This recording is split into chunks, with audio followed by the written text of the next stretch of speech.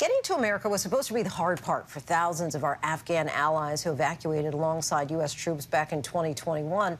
But now the ability to work and settle down in this country for many has turned into a harrowing challenge. Congress has not been able to reach agreement on permanent U.S. residency for the refugees, and many now fear the prospect of having to return to Afghanistan under Taliban rule. Devin Dwyer tonight looks at the stakes for families and the sticking points on Capitol Hill. It's an Afghan instrument playing an American song. Music now forbidden in Afghanistan under the Taliban has found refuge here, a church on Capitol Hill in Washington, raising money to support refugee families. Hamid is playing the tabla. His wife, Najeen, is Afghanistan's first female music conductor. With their 2-year-old daughter, they fled their country with thousands of other families 18 months ago.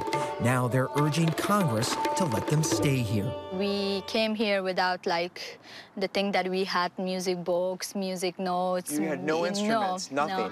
No. But I bring my button because I think they did not know anything about button. Like, what is this? If they see that, they will say, it's a stick. That baton led Afghanistan's all-female orchestra, a symbol of freedom for 20 years after U.S. forces drove the Taliban from power. Why is it so important to you to keep making music? We have a beautiful music. We have to keep it alive.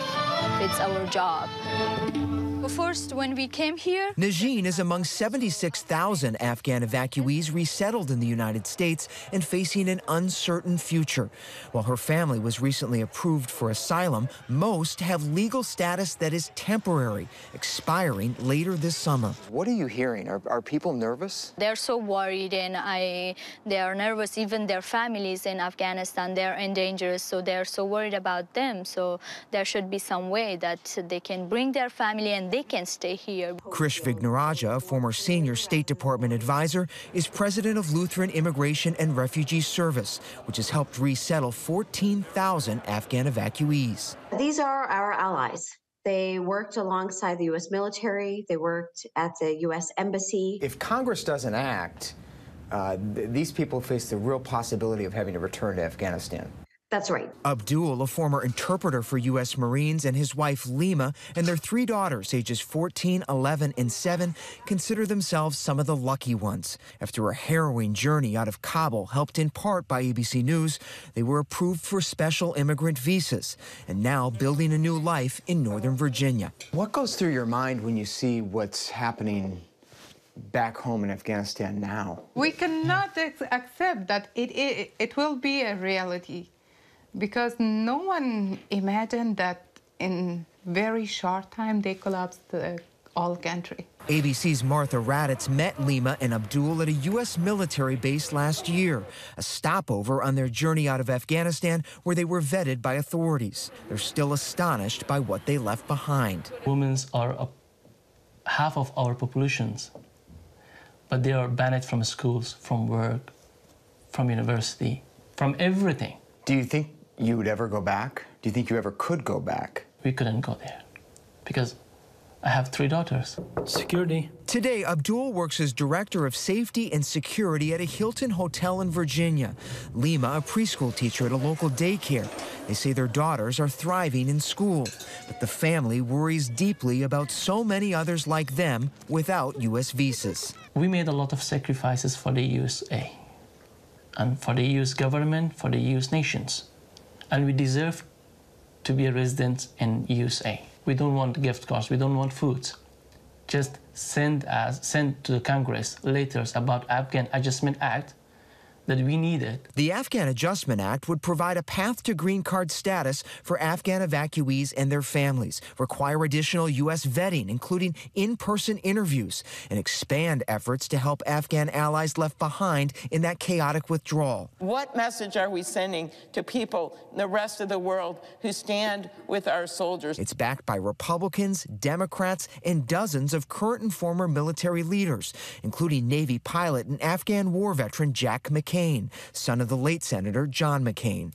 Flying and fighting alongside Afghan pilots was one of the great honors of my life, and I truly believe that I still am vertical and on this earth because of many of their efforts. How serious is the situation right now for those allies and friends of yours who are in this country waiting? This is life or death for anybody involved. To do nothing is to give people not just uncertainty, but the worry that they are going to get deported, and they cannot then make safe, stable, or sustainable lives in the United States. McCain says Congress's inaction is un-American. The people who we don't know who they are. But Republican critics of the plan say the sticking point is security. The fact that you are not conducting the most standard interviews for tens of thousands of people brought to this country is astounding to me. The Department of Homeland Security Inspector General last year found many evacuees were not fully vetted. At least 2 resettled Afghans may have posed a risk to national security and the safety of local communities